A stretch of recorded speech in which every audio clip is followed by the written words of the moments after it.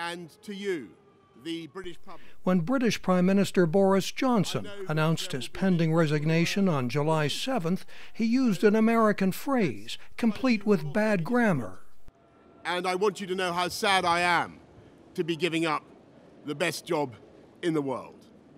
But them's the breaks.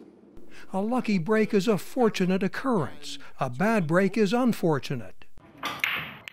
But them's the breaks may come from billiards, where the first shot or break determines a player's chances.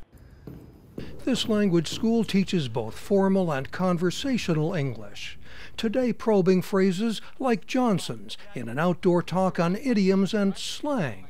These terms don't translate well, but are commonly understood, says David Burke, author of the Slang Man textbook series. For example, to anybody in the U.S., if I said, I'm having a blast, they would know exactly what I'm saying. I'm having a great time, or I'm having a ball.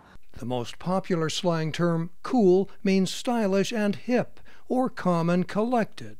The newer term, chill, has a similar meaning, or can simply mean relax. A student from France has enjoyed mixing these words with his English. I used to use chill, cool, how you doing too? English shortens common phrases, the author says. We take I do not know, but no one says that. It's way too long. So we shorten that to I don't know, which is a contraction, and then we reduce it to I don't know.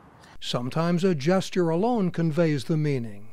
There are potential obstacles, says a student from Mexico who was confused by the word party, which can mean a social gathering or a political faction, among other definitions. Party we use for when you hang out with someone, but here in government it's used, so it was interesting to hear it, and I couldn't understand.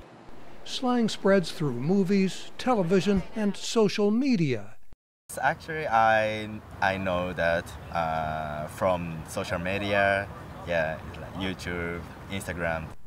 Words are always being transformed into slang, often by young people. If the party or movie is good, that party or movie is either lit or fire. Ever-changing and hard to master, even for native speakers. Mike O'Sullivan, VOA News, Los Angeles.